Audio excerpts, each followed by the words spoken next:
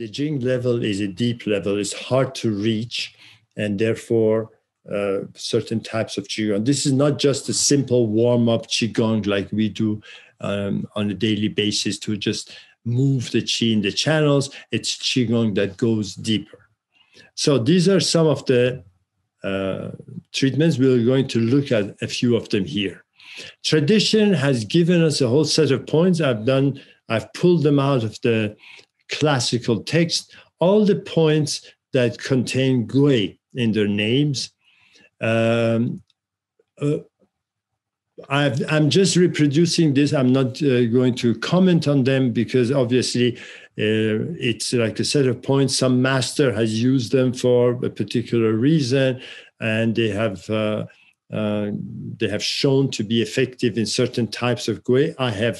I cannot give you any indication from my own experience. This is just a compilation. Now, the Sun Simiao protocol, for longest of times, I had this set of points. I had no idea how to use them. Obviously, you cannot do 13 points on a person when they come to a session and then what to do with it.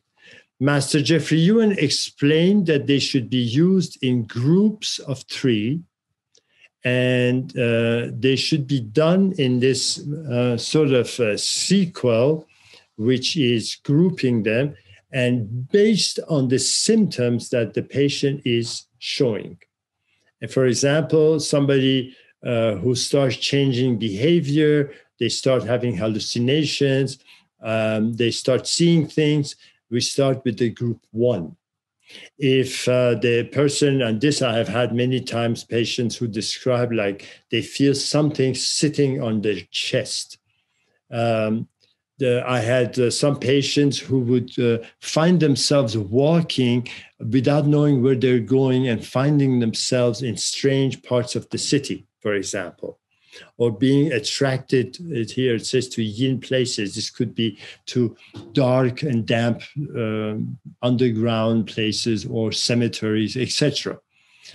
So these are also for people who start having very strange dreams. We start with the second group. The third group starts having people who start having imaginary talks. We Chinese call it ghost talk, where they speak with entities which are not visible to other people. Schizophrenic or schizoid attitudes. Also having sort of the conspiracy theories, etc. We start with group 3, and group 4 for people who start self-mutilating and basically starting having more violent behaviors. Now, the idea is we start with the group where the symptom is manifesting. And once we have, for example, in the person who's doing self-mutilation, we start with group 4. Here we have actually 4 points, not 3. And then we follow with 1, 2, and 3.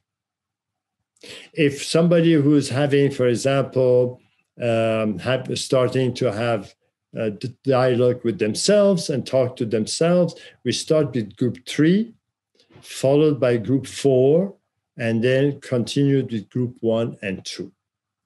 It is recommended to do the treatments close together.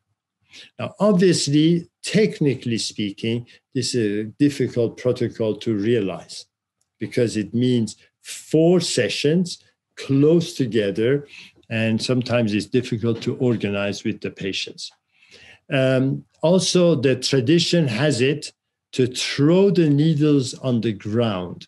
Now, obviously, we don't do that in our practice. The concept is not to reuse the needle on another patient.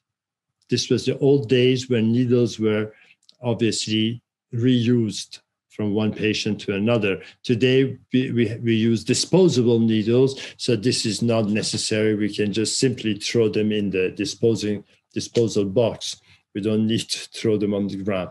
Also, this is coming from a shamanistic period where this gesture of throwing the needle to the ground was to bring the gui out of the person and back to the ground. So this is not necessary. I have used this protocol a few times. I cannot say I'm an expert at it, and I cannot say I have had a lot of experience, but the few times I've used have been very interesting results.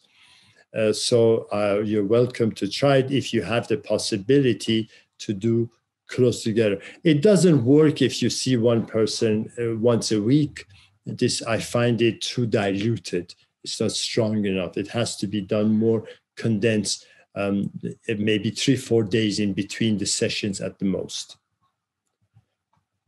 Now, the Worsley protocol, this is a protocol which I have used a lot, and especially, as I said, it has the advantage of having been tested out by many practitioners.